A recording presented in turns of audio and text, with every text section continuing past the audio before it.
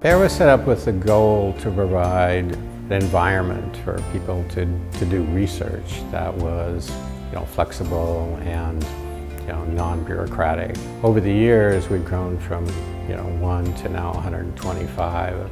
Other people have found it useful, and that the goal is to keep, in providing that environment for them and help them with their research.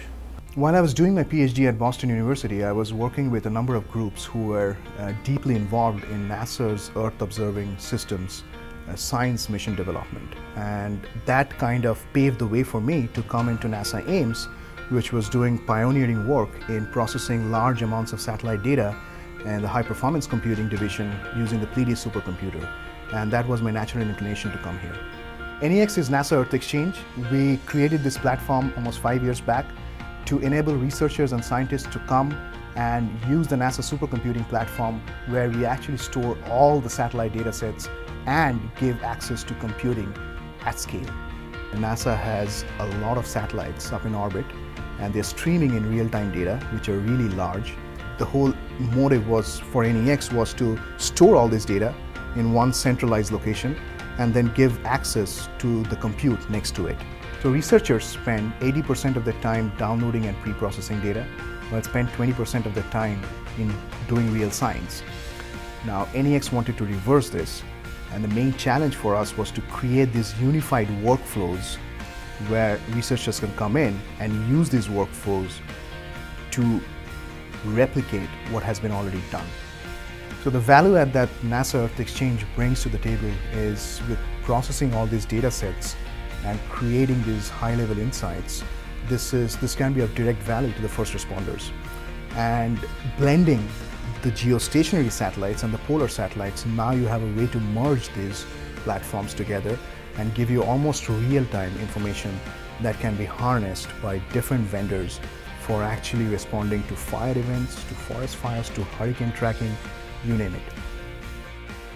The NASA Student Airborne Research Program, or SARP, is a summer internship program for undergraduate juniors who are majoring in any of the science, technology, engineering, or math disciplines. They get to come out to California and fly on board one of our NASA research aircraft and do Earth system science research. These students are studying chemistry, biology, math, computer science, and they come out to California and they get to fly on board one of our NASA research aircraft, which is such a unique experience for an undergrad.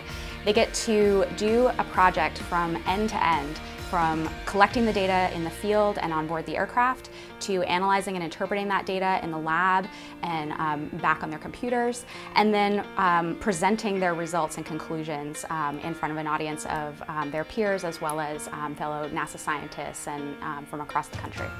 And the really great thing about SARP is that we allow students to be able to see that they can take the background that they have now and apply that to the study of the Earth system. We have some students who come in, say, as a physics major, and they think that they're going to do astrophysics, which is great.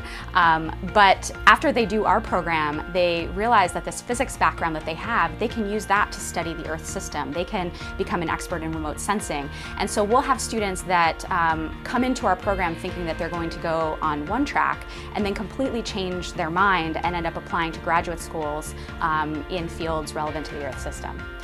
We're grateful for the support this program has received from across NASA. Many different NASA scientists and administrators have come out to California to inspire our students. Our students have gotten to fly on the NASA DC-8, the P-3, the Sherpa, the B-200, and have used data from the ER-2.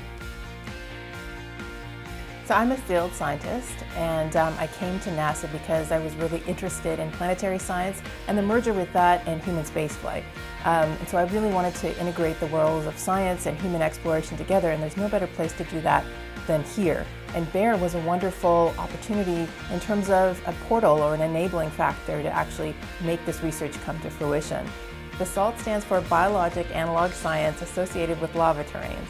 And this project is focused on the integration of real geological and biological science with the human spaceflight community. And so we've been going out into the field in Idaho and Hawaii to conduct field research that's focused on habitability studies in these volcanic terrains, in basalt-rich terrains, which are great analogs or point of comparisons for Mars.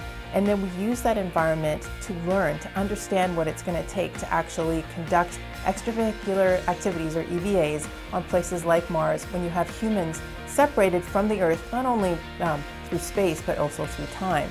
What we're trying to do with all of the projects that I'm involved with is really bridge the gap between exploration and science and make sure that the conversation around the capabilities, the operational concepts that are developed for future human spaceflight, for example to Mars, are infused, that conversation is infused right now with science. Because eventually we want the humans that are on the surface of Mars to conduct science and exploration, and we have to build and design for that now.